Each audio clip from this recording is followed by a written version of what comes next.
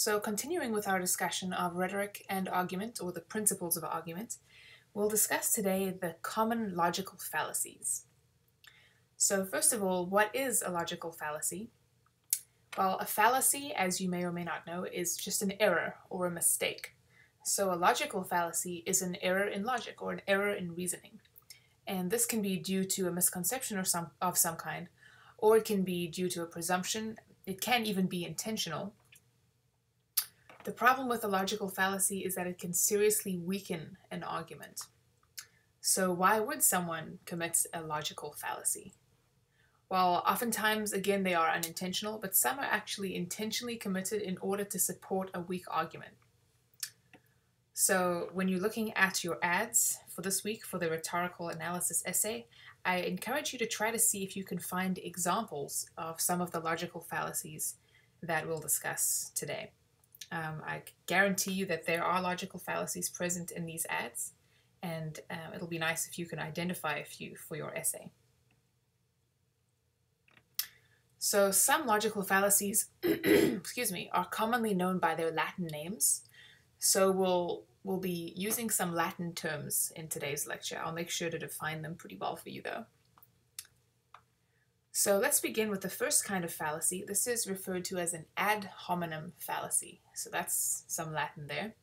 Ad means to, and hominem means man or human. So that root word hom might remind you of Homo sapien or something along those lines, which means man. So ad means to, hominem means man or human, so this fallacy literally means to the man. So what is an ad hominem fallacy doing? Well, it's focusing attention on the person rather than on arguments or evidence. This is a fallacy because we expect an argument to be based on evidence, not the people involved in the argument. So here's an example. If an argument were to state that Dr. Stein's book about plant genetics is worthless because he was caught cheating on his wife. Okay, this is an ad hominem fallacy. Obviously, it's quite a silly one. But what does Dr. Stein's knowledge of plants have to do with his marriage? Absolutely nothing. So you could not logically say that Dr. Stein's book about plants is worthless simply because of his personal failings, such as being caught cheating on his wife. So this is obviously kind of an over-the-top example, but again, an ad hominem fallacy focuses attention on the person rather than their argument. And we consider that a fallacy because that's not what a strong argument should do. So where have you seen arguments like this before? Well, sad to say, often on the campaign trail. If you think back just a few short months to this last presidential election and more elections than that, just that was a very high-profile one, you'll probably remember lots of personal attack or ad hominem fallacies being committed. So the candidates had problems with each other's ideas and policies and suggestions, obviously, but it seemed like oftentimes they also had problems with each other personally, and they would focus on these personal things. So those would be examples of ad hominem fallacies. Okay, so let's move on in that case. That's a pretty easy one to distinguish. Let's talk about a post hoc fallacy. So that's just an abbreviated title. The full title of this fallacy is post hoc ergo propter hoc. So what on earth does that mean? Well, this is Latin as well, and it translates as after this, therefore because of this. It's also known as the false cause or the questionable cause fallacy. And basically what it's doing is it's saying that because one thing happened after another, it also happened because of it. Now, obviously that's a fallacy. The fact that something happened after something else doesn't mean that it happened because of it. So there's not necessarily a cause and effect relationship there. So a post hoc fallacy is saying that there is a cause and effect relationship when there probably is not one. So for example, it's another kind of silly over-the-top example, but it drives the point home. A black cat crossed my path on the way to school. At school, I failed my algebra test. Therefore, I failed my algebra test because the black cat crossed my path. Okay, so obviously if you're superstitious, maybe this is the kind of thing that you would give credence to. But I think most of us would agree that you probably didn't fail your algebra test because of a black cat. You probably failed your algebra test because you didn't study. So here's another example. That man was listening to hip-hop music before he killed his wife. Therefore, he killed his wife because he was listening to hip-hop music. Okay, technically, could those two things have anything to do with each other? Perhaps. But it's not likely that because one happened first and the other happened second, that they necessarily had anything to do with each other.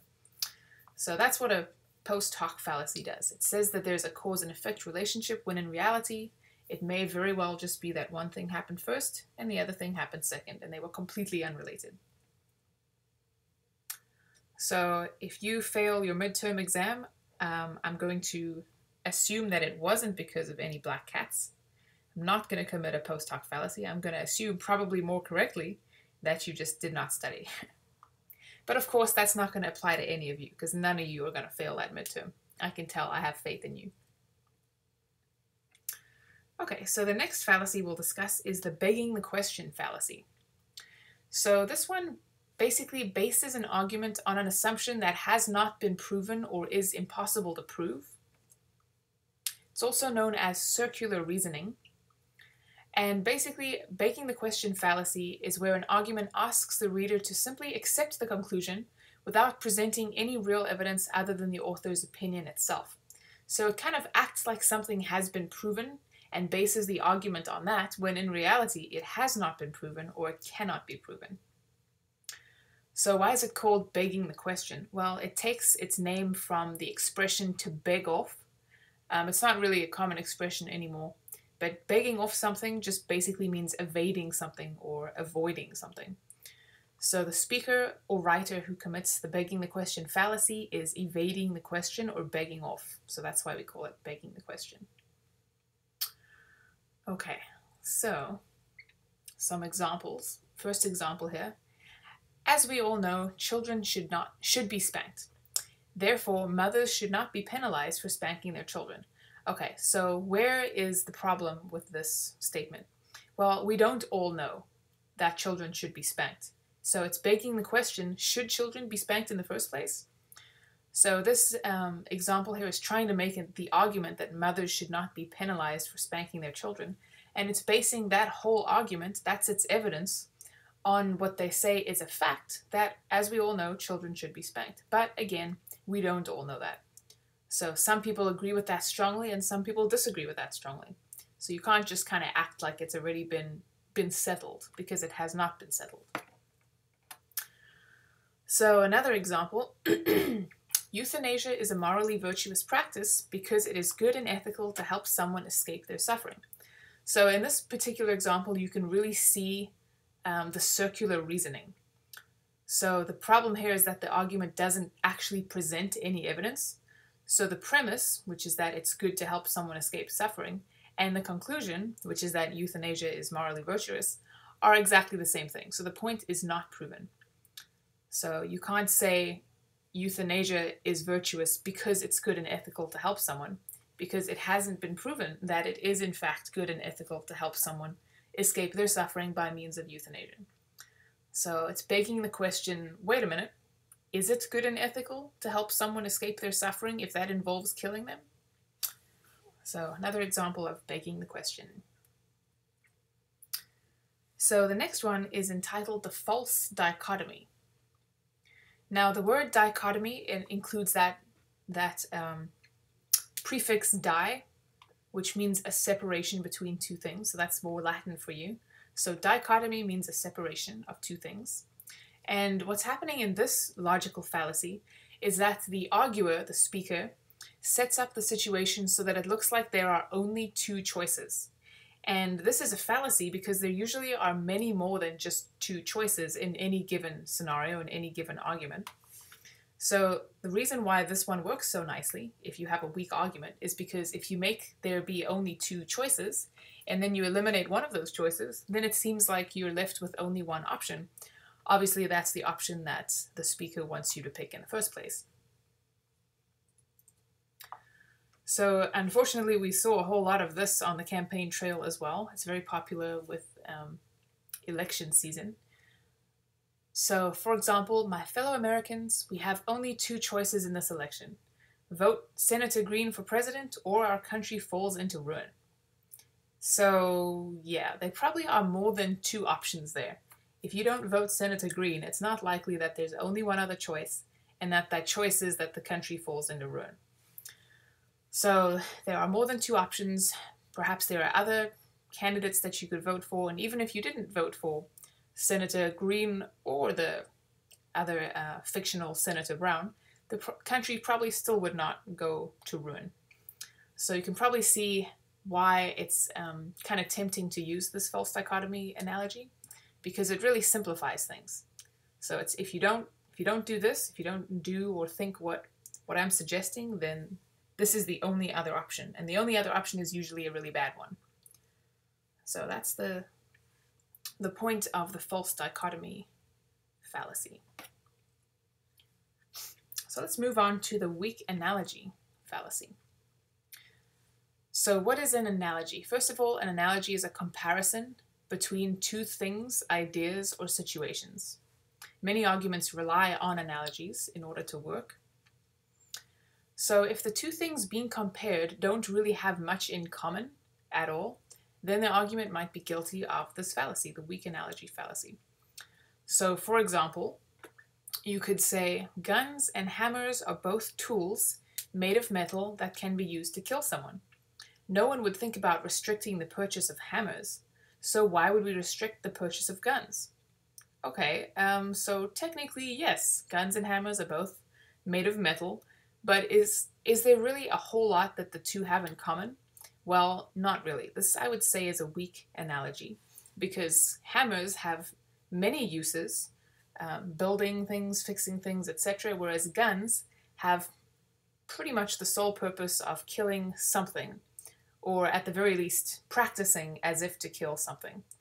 Whereas a hammer has many practical uses and completely harmless uses. It's true that it can be used to kill someone, but that is not its original intent. And in fact, many things can be used to kill someone or something, despite their original intent. So you couldn't really say, okay, well, we would never restrict the purchase of hammers, so why would we ever restrict the purchase of guns? Well, the two really don't have that much in common. You cannot build an analogy based on a comparison between these two things. They're simply not enough alike. So this is a nice example of a weak analogy. So the bandwagon fallacy. This one you may already be familiar with. So it's derived from the popular expression to jump on the bandwagon, which means to do something just because everyone else is doing it. And it relies on the fallacy that what is popular is what is right, which is surprisingly a popular notion. So for example, 9 out of 10 Americans prefer Colgate toothpaste. Isn't it time you use the best? So why is this a fallacy? Because once again, the fact that something is popular does not necessarily mean that it's right. But that's what this fallacy is trying to convince you to do. It's convincing you based on the assumption that if you think something is popular, then you will likely think it's correct as well. Okay, so next we have the straw man fallacy. So in order to understand the straw man fallacy, you first have to kind of envision what they're talking about here with a straw man. So imagine that a warrior is battling an opponent, but the opponent is made out of straw. The opponent is a straw man rather than a real man. Well, wouldn't it be easy to win against an assailant like that? Or you couldn't even really say it's an assailant, against a target like that. So why is it easy to win against a straw man? Because he's not a real opponent. He doesn't put up any kind of fight the way that a real person would. So that's exactly what a straw man fallacy is guilty of. It's presenting the opposing side as being so extreme in a negative way, or so weak, that no one would agree with it. So the straw man fallacy kind of relies on misrepresenting the opposing side to make it easier to argue against that opposing side. So for example, this is, I guess, a straw man, a scarecrow, so that you can envision that. And wow, the whole fail thing is kind of old at this point. You can tell this the slideshow is kind of aging itself here with the fail reference. Okay, so for example, I don't know if you're familiar with the organization PETA, People for the Ethical Treatment of Animals. A lot of people have a lot of problems with PETA because of their seemingly extreme tactics that they use to fight for animal rights. But this example is saying PETA supports the bombing and destroying of laboratories. Okay, so that may have been true in a specific case, but it doesn't really represent the organization or its work fairly. So based solely on that piece of information, which is a straw man fallacy, it's reducing PETA down to this one incident. So based solely on that, no one would support PETA. So that really is what the straw man fallacy is relying on. If it can simplify things enough, if it can weaken an argument enough by oversimplification, then that argument will hopefully be easier to fight. Okay, so the last one we'll consider is the hasty generalization fallacy. So this is a fallacy that makes sweeping generalizations based on an insufficient amount of evidence. So an example here might be, okay, well, I went fishing yesterday on Lake Livingston and I didn't catch any fish. Therefore, there are no fish in Lake Livingston. So, okay, the fact that you went fishing one day and didn't catch any fish does not mean that there were no fish in Lake Livingston. So this was definitely a hasty generalization, a hasty conclusion, because you simply did not have enough evidence to make a sweeping conclusion like that.